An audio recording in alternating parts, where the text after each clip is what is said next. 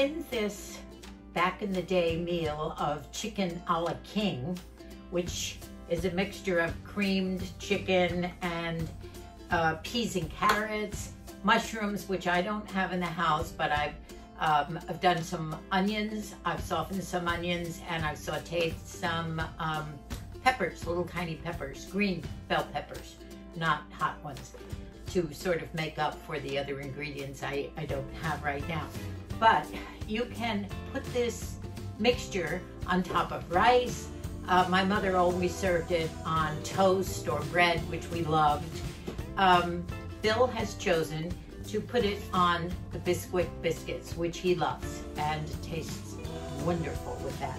So very quickly here, I'm starting this preparation.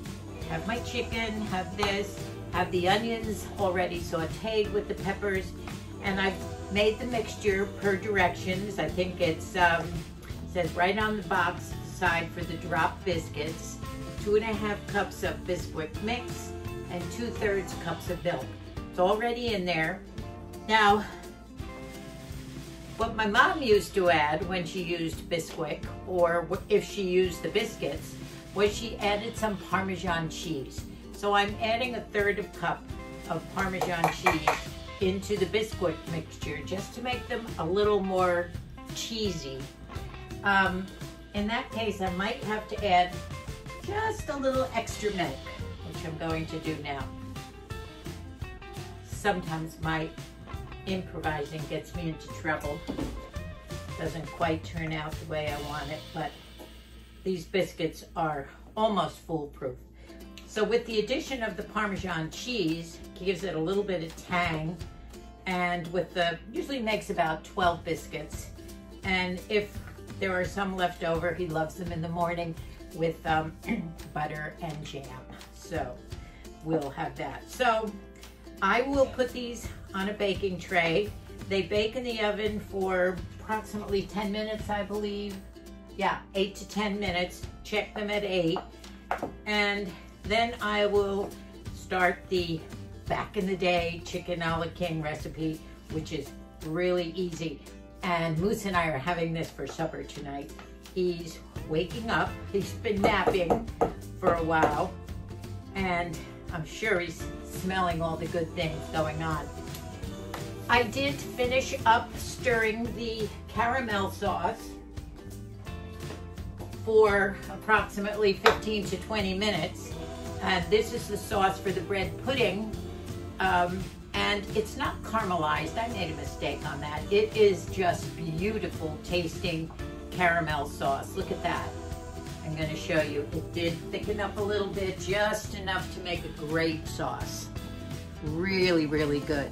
And in a little while, when we're probably ready to eat it tonight, I will heat up the bread pudding and probably put the bourbon in then, probably a teaspoon or 2.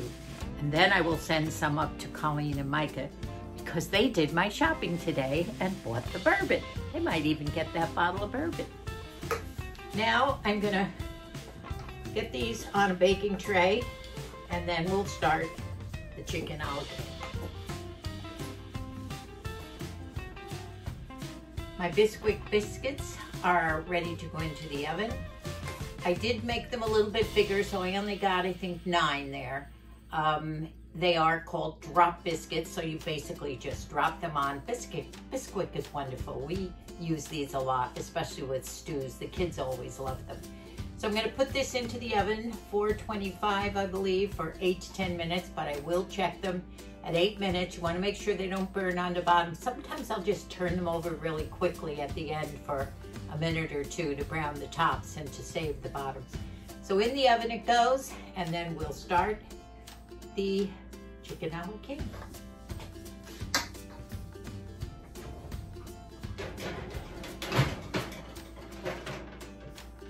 Ouch. Did I say 425? I set the oven for 450.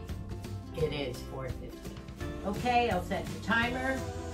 8 minutes, check, but it says 8 to 10. Biscuits are out of the oven. They're quite large. Bottoms are just fine. I don't want them really to cook anymore, but because they're big, I might just turn them over and give them a few more minutes on the back, and then we'll be ready to start our chicken a la king. Wonder I'm not covered in flour at this point. I have whisked 2 egg yolks in half a cup, I believe, of heavy cream, and I'm going to put that in after I make the roux. I have a half cup of flour ready to go in here. The pan is hot. I've already sauteed onions and some peppers.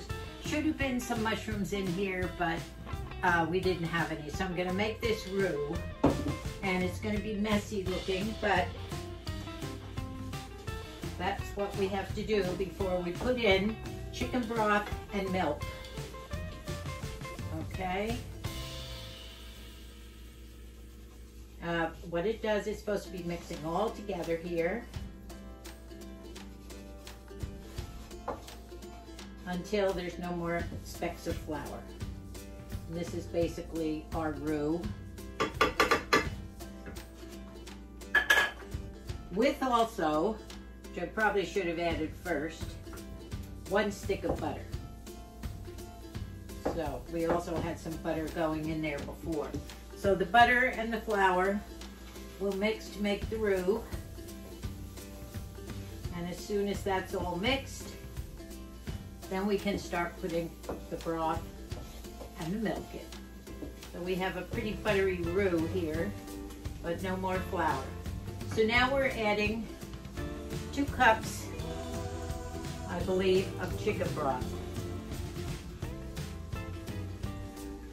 Take it over here. Whoops. 1.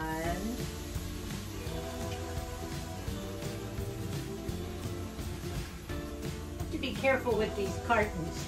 You squeeze them and the broth comes up out of the top. Okay. 2 cups of broth. Now 2 cups of milk. I've made a mess here, but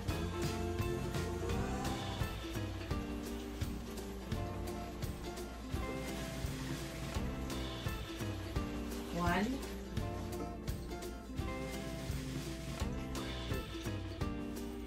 Okay.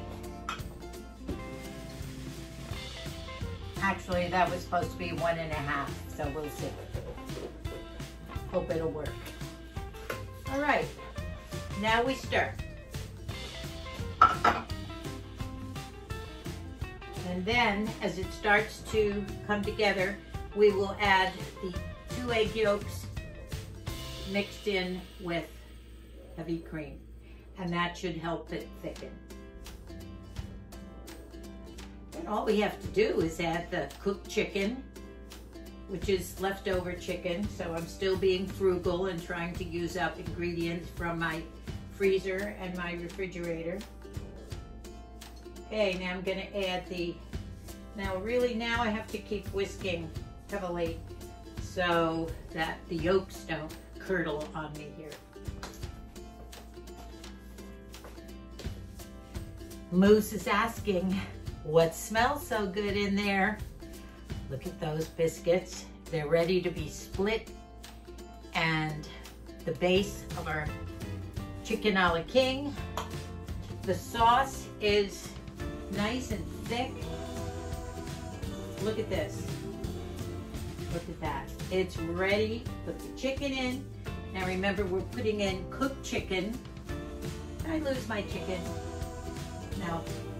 You'll have to remember, this is a 90-year-old Adobe, and this is my little teeny kitchen. I really don't have much space, but at least it matches the back in the day type recipes, right? I'm right in the midst of things here. So I'm gonna put in the chicken. Now for time's sake, I've already put a little garlic salt on the chicken, a little salt, a little pepper, and I'm gonna put this, actually I'm gonna put the peas and carrots in first. Now, frozen peas probably would have been nicer because they are a little firmer and greener. But as I said, these days we use what we have, and I did have a can in the cupboard. Ooh, that looks good. Now for the chicken. I think it called for 4 cups of chicken. I might have that here. Let me just check Mom's recipe. No. Oh. Let's see. Doesn't say how much chicken. So we just wing it, right? Oh, Mom. Well, we put in what we want. Actually, I did have a lot of chicken, cooked chicken that I had in the freezer, and there's quite a bit. So we'll put it in, play it by ear. I can't believe this sauce came out so beautiful.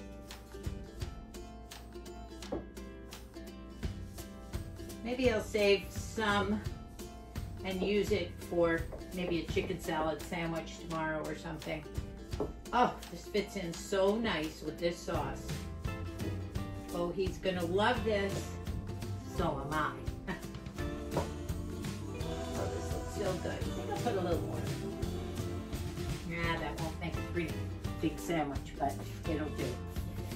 Okay, now we're gonna simmer this for maybe a couple more minutes, and then believe it or not, it's ready to eat. No baking, all done in this one pan. That looks so good. It would have been nice to have had some mushrooms in there and pimentos. My mother used an awful lot of pimentos. In fact, do you seniors remember the aspic molds? Oh my gosh, my mother used to make those for her Bridge Club luncheons. They were done in a mold, and I have several old molds around. Maybe I'll make one day. I never liked aspic. I love Jell-O, I love custards, but the aspic had a strange taste, but it was beautiful. And she would put rice or something in the middle of the aspic bowl. But pimentos were used a lot for that. I digress. We're not doing pimentos tonight. So this is it. Now, I'm gonna be very brave here because I think you want to see this. All right? I'm being brave because normally when I get up to the camera like this, sometimes I have a disaster, but this is what it looks like with the chicken, the peas, the carrots, and this sauce is just perfect to go on top of the buns. So it's been a couple of hours. I'm tired, but I'm proud of myself. I think I pulled it off. And after supper, later, we will have that bread pudding with the caramel sauce with the bourbon in it. That turned out lovely too. A great meal.